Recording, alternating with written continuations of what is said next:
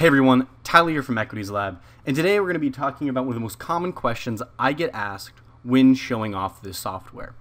And that is, what is a backtest? Now, a backtest is basically the entire basis of our program. It is how you test strategies, how to make sure that they have been doing well since a period of time in the past.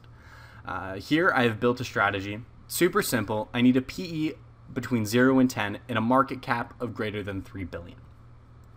You get about 67 matches here, and we can backtest this on a quarterly basis, which means we trade once a quarter starting in January, and we do that for the past 21 years, since 1995.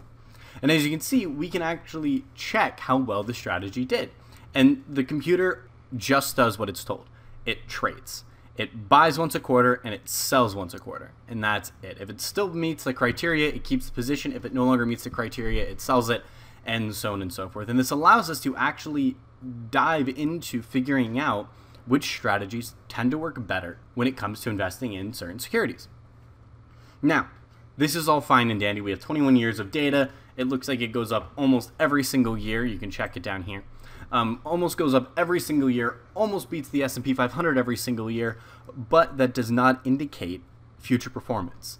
One thing we don't do is predict what's going to happen in the future because we just don't know. We're not fortune tellers. However, we can tell you exactly how your strategy did over the past 21 years, and that might be a good indication, but that doesn't mean your strategy is going to continue working. There are so many times that I have had a strategy completely fail me because at the last second, once I built it, it worked for 20 years and then it completely broke.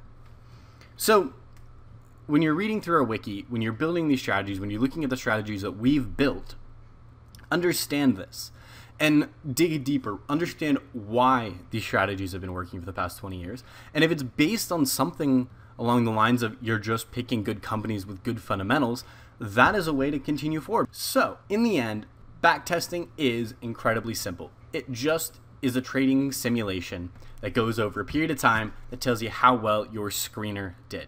It may not always pick winners, it may not always continue making money, but it is a starting place and it is a way for you to cut down your analysis time and cut down the time required to actually start investing. Thank you all for watching, and I hope you have a wonderful day and a wonderful holiday. Goodbye.